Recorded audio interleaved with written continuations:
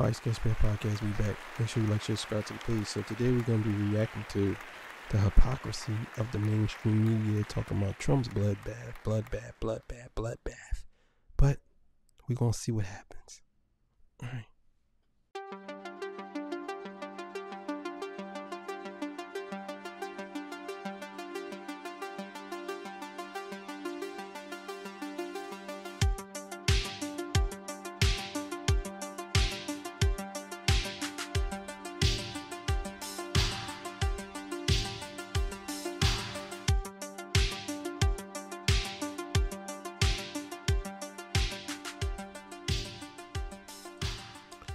Alright, man, yeah, we back, Sketchpad. Make sure you like, share, subscribe to the page. So we're gonna watch this little short video of the hypocrisy of the left talking about the bloodbath. Let's go. Politico.com reports tonight on the, quote, bloodbath at the RNC. Headlines calling it a, quote, bloodbath. Be a bloodbath. Not only is it going to be a bloodbath, but after they leave New Hampshire, it's a bloodbath on her home turf. That's really tough. Trump has left a lot of corpses in his wake. I mean, we can count the bodies as part of the, quote, MAGA drive to take over Maricopa County. And the headline refers to it as an impending bloodbath. Columnist Charles Blow has a new piece for the New York Times entitled A Biden Bloodbath. 2018 midterms, you can bet that they 100% are fearing a slaughter. In fact, the word bloodbath and massacre come up frequently. The Republican Party will be destroyed. It's going to be a bloodbath. Meanwhile, we're going to put a 100% tariff on every single car that comes across the line, and you're not going to be able to sell those cars if I get elected. Now, if I don't get elected, it's going to be a bloodbath for the whole. That's going to be the least of it. It's going to be a bloodbath for the country. That'll be the least of it. So he says his bloodbath comment was referring to the auto industry. Now, I don't know if that's how y'all heard it, but that's not how it sounded to me. But So no, we're not taking it out of context because the context is his history and his life. So I want to say to my, Latino friends, some of them who might be thinking of voting for Trump, when Trump talks about poisoning the blood of America, and he's talking about migrants.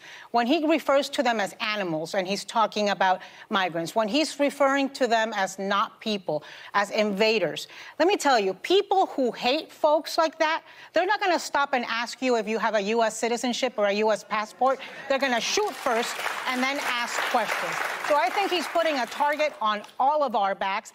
He's saying the quiet part out loud. If I am not elected, we are going to see January 6th again.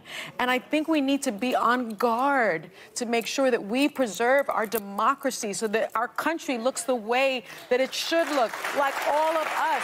It's a diverse country. That's what America was built upon. Yeah. All right, yeah, man. So y'all seen that, you heard that, all that good stuff. All right, man, look, if you got something to say, go ahead, because I got a lot to say. So you got something to say first, or you want me to go? This is why he needs Vivek to be the VP. This is exactly why he needs somebody like him to be next to him, because he for somebody that follows politics on a regular like you do, right? You will be able to understand completely what he meant. But other people will take it out of context and make it something that it's not. And then they'll drive this whole narrative all over again, and then we'll start from scratch. And then they'll say, oh, he's the cause of this, he's the cause of that. The same thing when they the same thing with the whole situation when they raided the what was it again? What was it, the Pentagon? Moriah. Okay. So it's the same thing with that. As soon as he said one thing, they make, oh, well, he was the cause of it. He was the cause of it. But he ain't tell those people to go do that. He basically warned you. The Capitol, January 6th. Yeah, the Capitol. Yeah. So I'm like, he didn't tell those people to go do that. So, yeah, man. I don't know, man. This joint. It's so annoying and frustrating because like he's basically telling you I don't know, man. Let me just shut up, man, because it's just, man. You go ahead. So here's the thing, man. The View, they call them the what they call them, the cackling hens on The View. They're clearly being disingenuous. Clearly. There's no way around it. I want to say this, and I want to be clear. Democracy isn't on the fucking ballot. I wish they stopped saying this. The thing is, people are not scared of y'all scare tactics anymore. They're not. So when you talk about democracies on the ballot, that's bullshit. And everybody knows this. Everybody knows it. So basically, in a nutshell, they're being disingenuous by saying that this man means that it's going to be a bloodbath, as if he's going to have a bunch of people slaughtered. And they doing this on purpose. But you see the hypocrisy behind it. Look at the video before Trump said that. All of those was Democrats, and they were supporting the Democratic Party. They all used the term bloodbath. Van Jones, Rachel Maddow, they all used the term bloodbath. They did. So for them to say that Trump is using the word bloodbath as if he is this violent extremist man, when was Trump ever violent and extreme? When did this ever happen? Anna Navarro sat there and she literally said that he said that he's going to poison the blood of the people that come across. I know she misspoke, but you're saying that this man's saying that the people that come here are poison. We know what he mean. So for you to sit there and say that, again, is disingenuous. At least be honest about it. Say, listen, I don't like the word he used, because people gonna take that the wrong way. But you're trying to make it seem like he's pushing an agenda for violence. When did this ever happen? I don't understand. When did Trump ever do some extreme violent stuff? When did he do some Jim Jones type stuff? When did he do that? I've never seen that. And most people never seen that. Everybody knows Trump's not a violent man. Why are you pushing the narrative if he's a violent man? Everybody knows he's not. And if you listen to the whole entire context, you're trying to make it seem like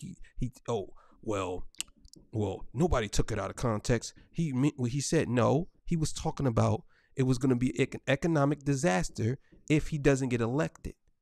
That's what he was saying. A bloodbath. Just like they said when he said about Trump, when he said about Biden.